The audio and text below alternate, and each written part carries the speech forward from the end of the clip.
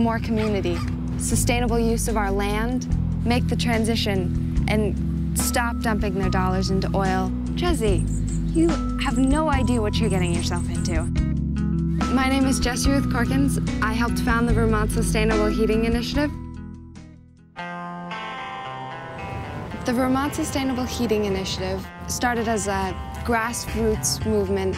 We're trying to help low-income families transition from heating with expensive petroleum-based heating fuels to low-cost pellet heating. Pellets are an engineered fuel. They can be made from wood. They can be made from grasses grown in state. They're about a quarter to a third the cost of fuel oil.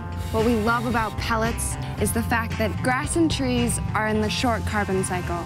We would not be adding excess carbon to the atmosphere by installing pellet stoves into people's homes. Pellets are burning.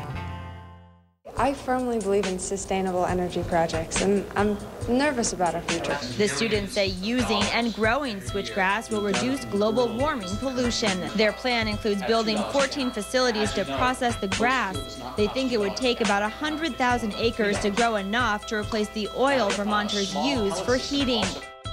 The Vermont Sustainable Heating Initiative's work with lawmakers really sets us apart as an organization.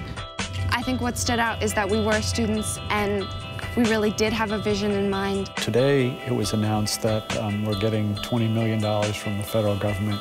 At such a young age, to be engaged with people making policy is something very unique. It's something very special. Jessie-Ruth was able to move the Speaker of the House and the Joint Physical Committee and myself and other legislators. She's also bright and intelligent and thoughtful. I would say that without Jessie-Ruth, this group would probably not have happened.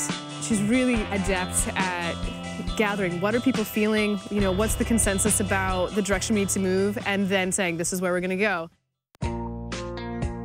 My 9th grade science fair project was to convert my school's heating system from oil to wood chips. With the prediction that fuel prices would rise, it was a deal we found our school board just couldn't turn down. This is a wood chip boiler, and it heats up domestic hot water that circulates through the school, heating the school. To do this as a 9th grader, it helped to have a partner. We were really nervous about talking to adults about subjects that we weren't completely comfortable with, and it was the first time we were talking with adults and professionals, and we were making bids for professional equipment that were thousands of dollars. And that first year, it saved our school $30,000. My senior year that just went by, it tripled. It saved us about $90,000. There have been community members who have walked up to me and said, when I look at you, I think about all the money I'm saving.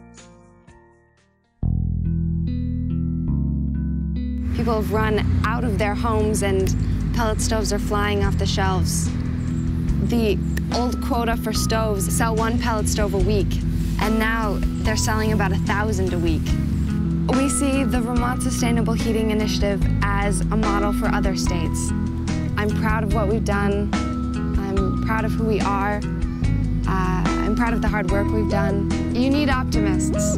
When you have scientists that say,